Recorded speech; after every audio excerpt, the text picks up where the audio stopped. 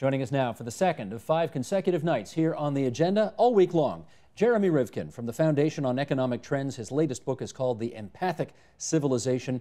We talk the promise and problems of progress all week here on the agenda. Nice to see you again. Nice to be here. Okay, yesterday we talked about the origins of progress, and now tonight we're going to move into the more technological era.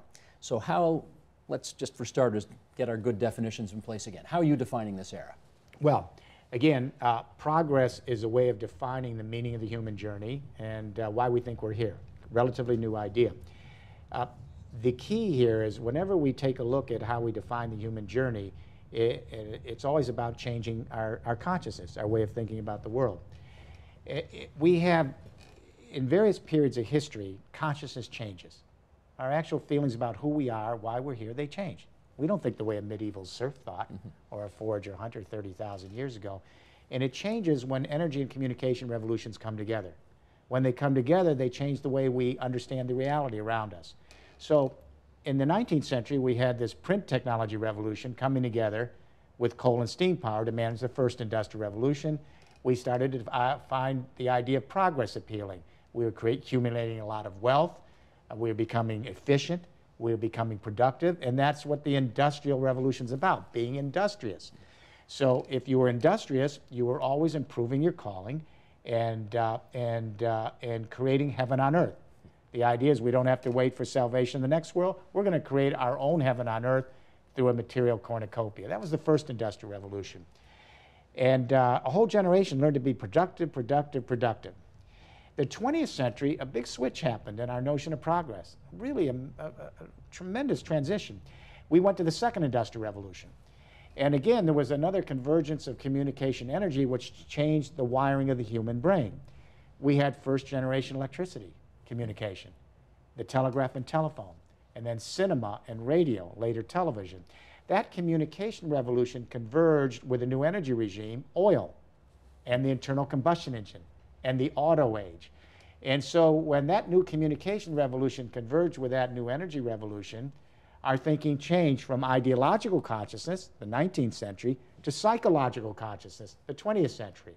So today we think psychologically. We take that for granted.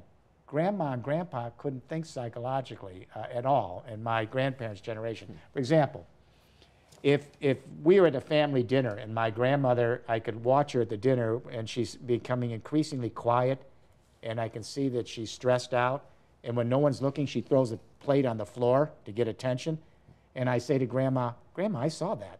That was not an accident. That was obviously a passive-aggressive act.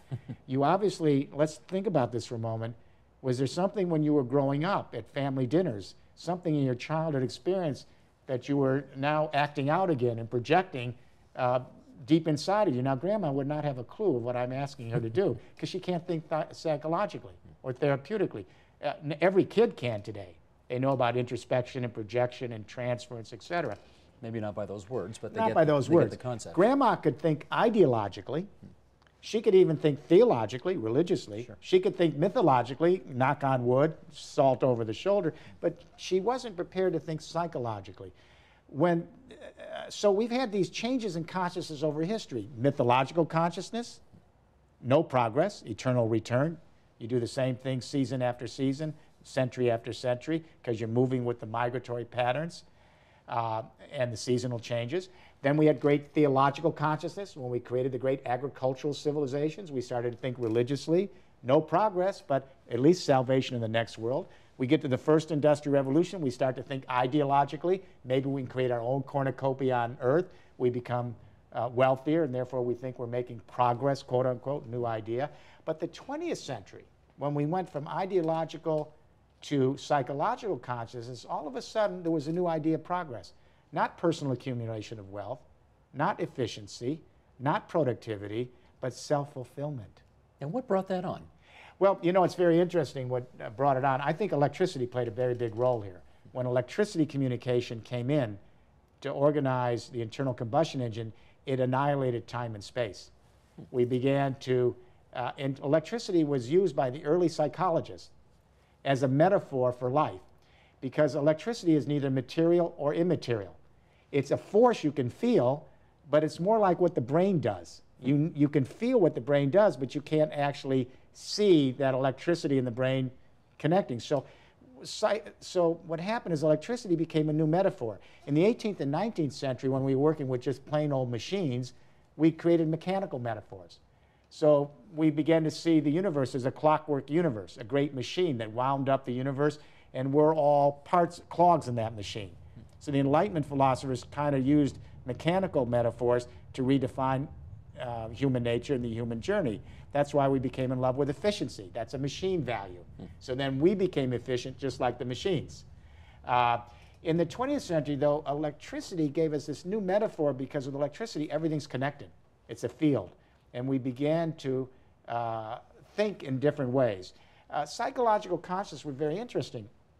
It really blossomed in the 1960s with the encounter groups and the sensitivity seminars and the self-help groups like Alcoholics Anonymous. We take all that for granted, but imagine what a big deal it was all of a sudden in the 1950s and especially the 60s when anonymous people would get together in a room, maybe 100 people, and start talking about their deepest feelings with each other. Your grandmother would have thought that was nuts. nuts. Oh my gosh, they would never have done this.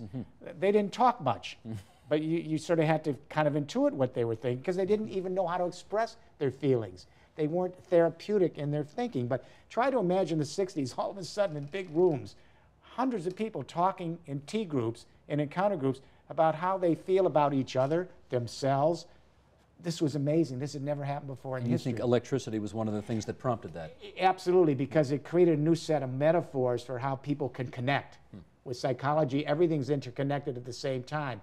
There's no me and you. We're all part of a common field of experience. So exemplified, I guess, through radio and television programming. Absolutely, and that allowed us to begin introspection as well. So if someone had come back from medieval life, or let's say in the 16th century, and saw 200 people in a room talking about their deepest feelings and actually questioning other people's deepest feelings in a therapeutic setting or on a psychiatric couch or in a group therapy, they would have thought this was the strangest experience they ever saw. But what it did is it fashioned a generation to start rethinking progress. Because once we start looking inside, we ask, well, what is my life about? Why am I here? Well, let me put two things on the table then that may have advanced that agenda even further. And I did not know this statistic until I read it in your book, and it would not even, who would even know where to begin to think about this? At any time of day, there are apparently, you tell us, 49,000 planes in the sky around this planet. The plane, how did that add to all of our understanding of progress in the last century? Well, we started to realize that we're interconnected, and this is really moving now very quickly in the 21st century. We started to shrink time and space again. Again, when energy and communication revolutions come together, they annihilate time and space. So therefore, when you change your temporal spatial orientation, the mind has to rethink reality in different ways. If you're in a forest, cocooned in a forest 50,000 years ago, you don't even have a panoramic view. There's no open fields. So you're just looking straight up in the trees and straight down. Your temporal spatial orientation is each day you're foraging and hunting, and there's no surplus, there's no wealth, so your whole sense of time and space is different. When you go to a great agricultural civilization and you start tending vegetables and you start pasturing animals, you start having a sense of history as something that unfolds over time. You see the animals get old, they have birth, you have to take care of them. Each year you have to tend the vegetables in the garden. So your temporal spatial orientation changes, and as you get rid of all those forests, you start to begin to see landscapes. No forest, instead of looking up and down, you start looking out. You start to have more of a linear perspective, all right? Take a look, for example, at the cathedrals, if you want to see how consciousness and our ideas change. Sometimes Americans, Canadians, and U.S. will go to Europe and we'll look at the cathedrals. We'll try to take a photograph of them from the outside, and we'll say, you know what? We can't get a photograph because there's too much surrounding the cathedral. Why didn't they create it so that you could get a panoramic view? Well, that wasn't the way people viewed reality. Everything was clustered back then in a feudal society. The idea is you walk into the cathedral and you look up to heaven. You look up, not out. In the industrial age, as we developed the railroads were across open spaces. we began to look at landscapes. We began to change our spatial temporal orientation, and we began to think of linear progress.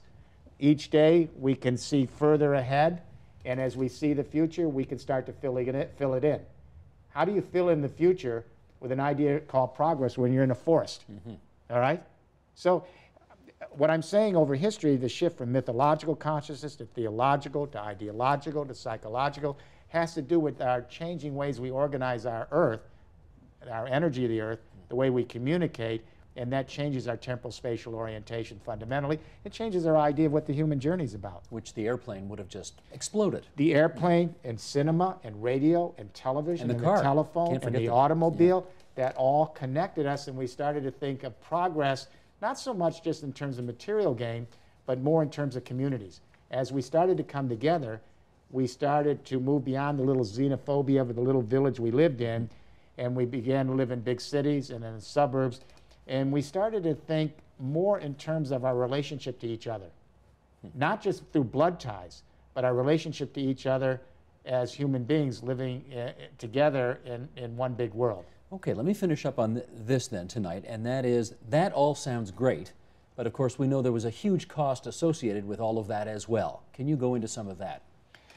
Well, the cost is enormous, and it may be our death knell, and that is that throughout history, as we brought new energy revolutions into place, and we created new sophisticated ways of communicating to manage large numbers of people, we did change consciousness. We did expand our ability to be a human race, but we created bigger and bigger entropy bills.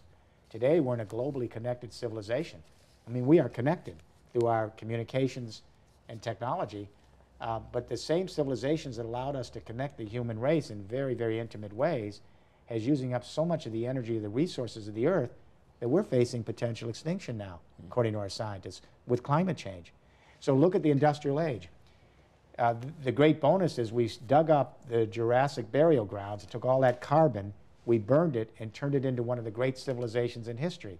It's all made out of carbon, everything here. All our construction materials are made of fossil fuels.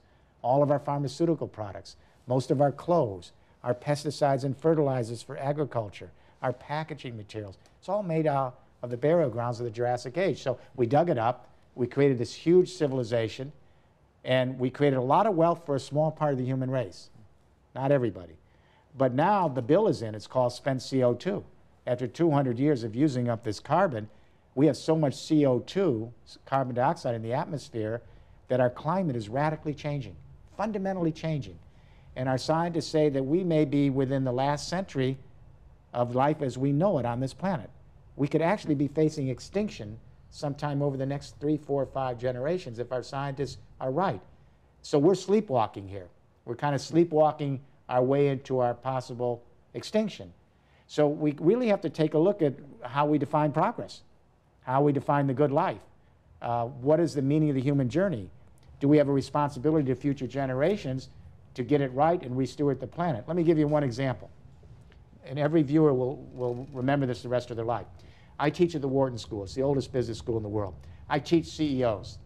They come back when they're in their 40s. They suffer through 6 weeks of courses. The first thing I tell them is the basic economy is photosynthesis. Everything we do relies on that.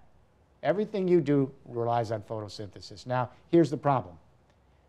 We humans are the youngest species on the planet. We've only been here about 175,000 years, anatomically modern humans. We're the babies. We only represent 1/2 of 1% of the living biomass of this planet. 1/2 of 1%. And yet we dominate. We're using 24% of the photosynthesis of this earth, and we're going from 6.8 to 10 billion people by 2050, meaning we're going to use over half the photosynthesis, even though we'll still be only 1% of the biomass. We are devouring the earth in our lifetime. We're monsters. So what we have to do is we're going to have to rethink our notion of progress quickly. We're going to have to rethink human nature and the meaning of the human journey, or we may face the prospect that the youngest species on this, in the neighborhood, us, we may not be here long. That is a perfect cliffhanger to end today's program and to set us up for the discussion that we're going to have tomorrow. Jeremy Rifkin, as always, thanks so much. Thanks.